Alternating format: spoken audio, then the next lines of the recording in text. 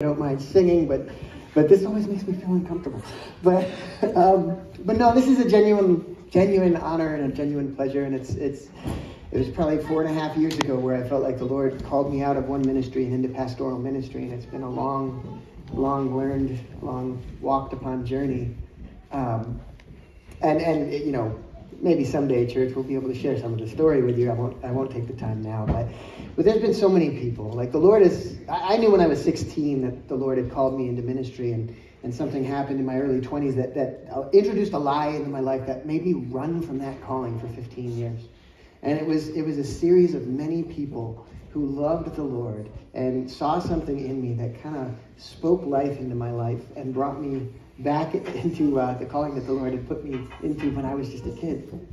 And so there's so many people that have been along that journey that have made a huge difference in my life. To Dan Whiteman, who was a worship pastor, who first looked at me and said, "You're called to more than you're giving. What's that about?" And it wasn't this statement of like, do more. It was a statement of affirming and saying, I see something in you that I want to pour into. And that began a 2-year mentorship process. And then that he handed me to, when he went back to another place, he put me in the hands of Don Overton, who was a pastor for just a brief period of time, who kind of showed me, like, there's a pastoral side of you that I really want to pour into. And then when he left, Dan Wetzel came along, and he said, it's important, it's a good thing for you to do your studies. Go get your studies. It's going to help you. It's going to equip you. It's going to affirm you. And then after him, it was Steve Grusendorf, who helped me through the ministry studies program for 2 years. And just there's so many people. And what I'm trying to get to here, church, is less like, hey, I'd like to thank my so-and-so and so-and-so, but like, I am genuinely thankful for those people. But at the same time, if genuine, heartfelt people who love the Lord didn't speak into my life, I'd probably be doing something else right now. And the reality is there are people in your lives who need the Holy Spirit in you to encourage them to take that step of faith. Whether that's towards ministry or towards witnessing or towards that next step in their faith journey. The Lord uses, as Jonathan was saying, man, it's according to his power at work in you and in me. And so I believe that God wants to do a great work at this church, not because I'm a pastor here, but because we are the church together here. And that he wants to use us all to encourage one another to continue to take steps towards his ultimate calling in our lives, which is to grow closer to him and to make him known. And so this has been a long journey, and there's a big part of me that has just, I have loved every single second, and so don't hear anything negative in this statement, but for about 4 years, I've had books just handed to me and given to me and said, okay, read this book, write this report, and every single one of them has been a massive benefit. I have loved every single thing I've read. So to come to the end of the season and be like, what am I going to read now?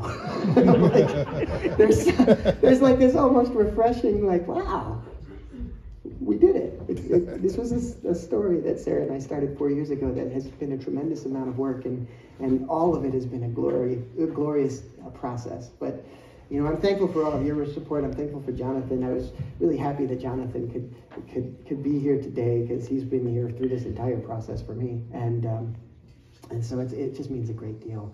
We're going to move to our final songs. And just as we do every week, worship team, if you can come back up. Just as we do every week, we're going to have a time of communion. And I love, maybe we're going to push this off just to save some time. But the reality is, church, like, communion is one of those things that puts the focus exactly where it needs to be. And that's on Jesus Christ. And so what we're going to do is we're going to sing maybe you've heard it, maybe you haven't, but a newer Christmas song to sort of reflect again on what Christmas is all about. And as we do that, I want us to just, again, put ourselves in that mentality of we're going to partake in communion. This is his body, which was broken for us, for the forgiveness of our sins, for the reconciliation of us to God. This is the cup represents his blood of the new covenant, which was shed for us for the forgiveness of sins. So whether you wait for the first song and sort of weigh these things in your heart and approach the table, this is a welcome invitation for anybody, whether you're a member here or if you are in Christ Jesus. If you put your faith in Jesus Christ as Lord and Savior of your life, this table is for you. And let's do this in remembrance of him. We're going to sing this song and have some time for communion. We'll sing one more closing worship song after that. and then we'll close for the day and move towards the potluck, which I'm really excited about. So let's worship together.